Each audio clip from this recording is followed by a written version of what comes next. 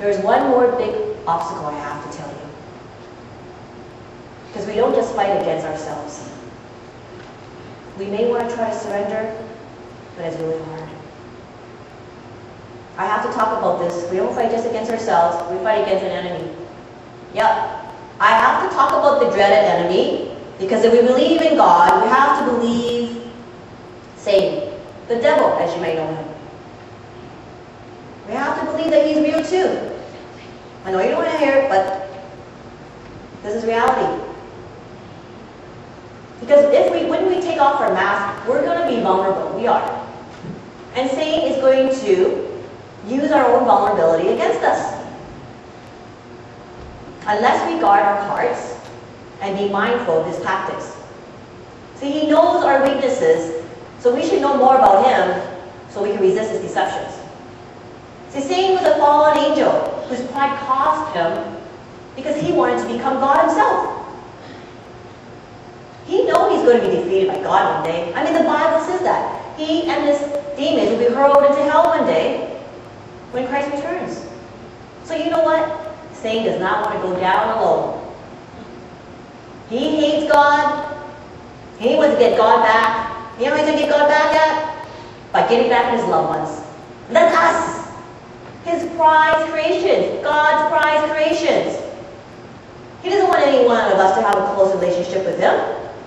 He would cause confusion and anger and bitterness against God, anything to distract us from reconciling back to God. He knows that God is an all-loving and merciful God, but he also knows that God is a just and holy God, and sin cannot enter into his presence. He knows that sin blocks us from having a close relationship with God.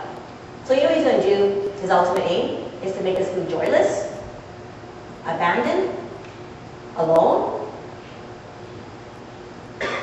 anything to get us away from God.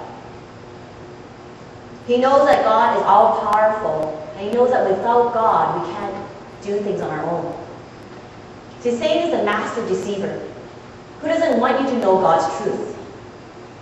Satan will do everything possible so that you won't get to hear and know the real truth.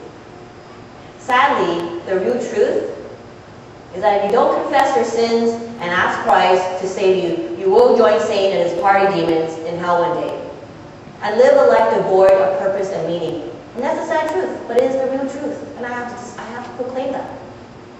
Because Satan whispers his lies, that you don't need God. You can do everything from your own will and your own strength. He tries to confuse others and make others think that God is restricting us from living our freedom because we got God's rules from the Bible.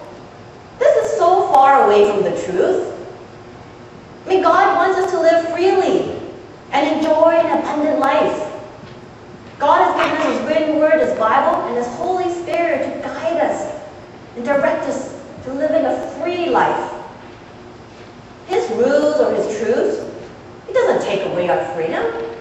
It gives us the freedom to enjoy life better.